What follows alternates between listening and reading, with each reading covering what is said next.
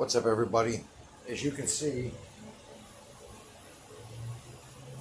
I got my station here all prepped, and I'm going to be, first of all, I washed my hands, dried them, put on my gloves.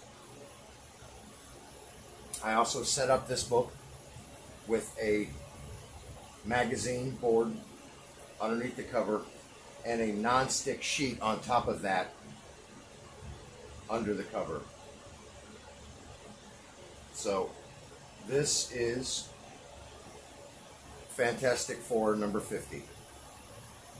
Okay, it actually looks really nice, as you can see, but the problem is it's got this shadowing on the back that's really bad, really dark.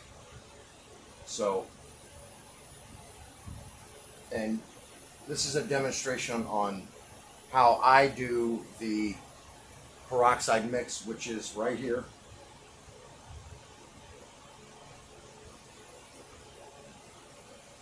I guess we can go ahead and move the iron. We're not going to be using it, and we're not plugged in, and it's not hot. Good. So I'm going to go ahead and bring this over here. I have my makeup remover pads. This is my mixture of Clean. And this is nothing but distilled water, right? So the first thing I want to do, or the first thing that I do, is I'm going to put my glasses on, and I'm going to wipe on the peroxide mix. So I'm going to move these bad boys out of my way, and I'm just going to get this really wet, and then I'm going to just hold the cover firm. And then I'm just going to apply it. And I'm going to bend around to the spine, the side of the spine. Now I'm barely using any pressure. As you can see, some of it's missing. And I want to cover this whole area. Like I said, I'm barely using any pressure at all.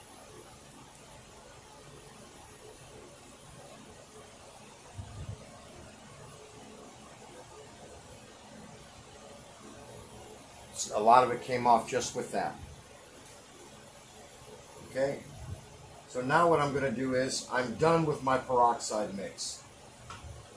Now what I'm going to do is I'm going to bring in my Clean. I'm going to dry this off a little bit, get the excess moisture off.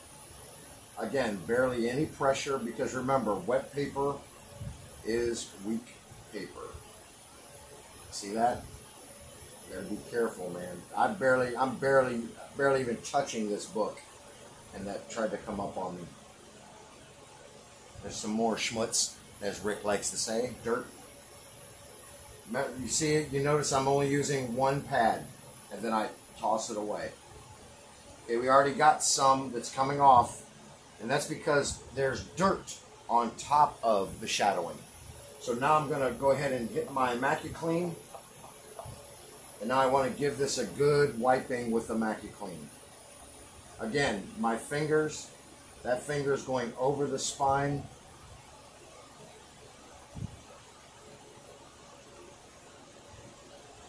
I'm being very gentle.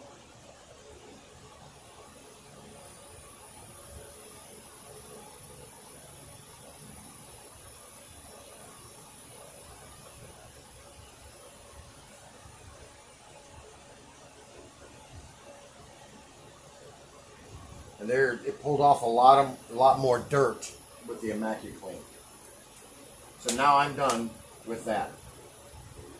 So now it's already pretty much drying out. So now I'm going to take my distilled water, and now I'm going to wipe it. And this book, as you can see, is extremely wet now.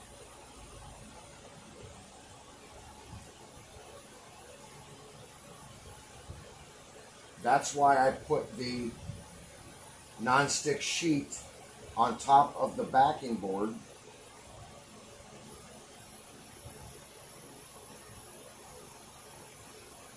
because it will stick to the magazine board.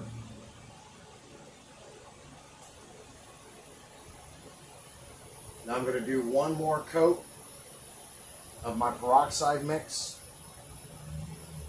really wet.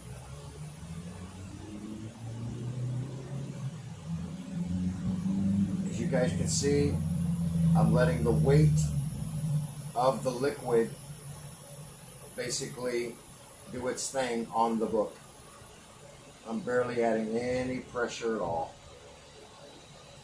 More dirt. This book has never been cleaned or pressed, so, and now I'm going to wipe it off. Now remember, we've already done the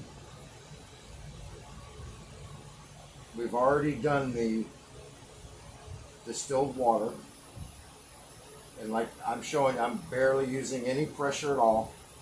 So the distilled water has soaked into the paper, which means I've stopped the burn of the peroxide. I'm going to wipe it down one more time with just a little bit of distilled water, because this thing is so shadowed and dirty that it really does need a lot of help.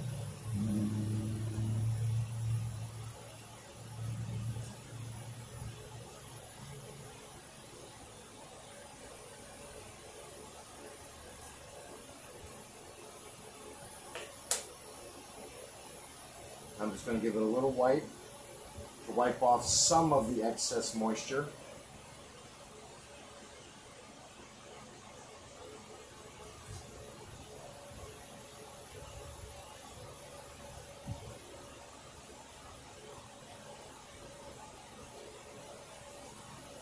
And the split that I'm using is 40%.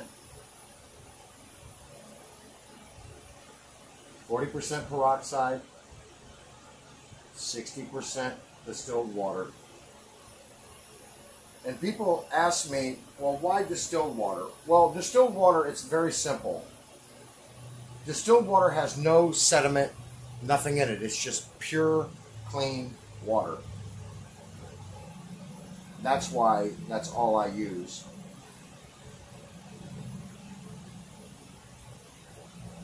Just resetting my nonstick sheet a little bit.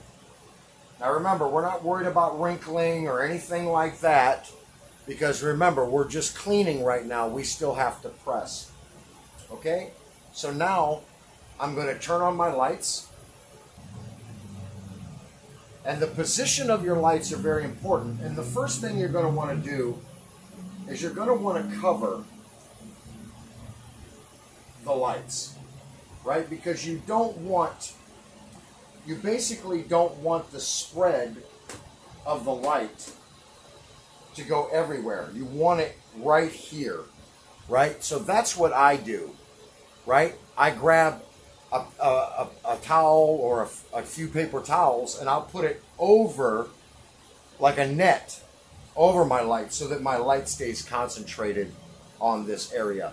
Also, my light has a timer, 3, 9, and 12 hours. I usually do it for 3 hours at a time.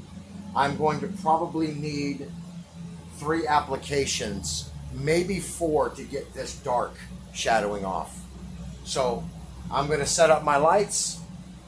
I'm going to put them on here, and I'll see you guys in about 3 hours. This is Big John, and for right now, I'll be back.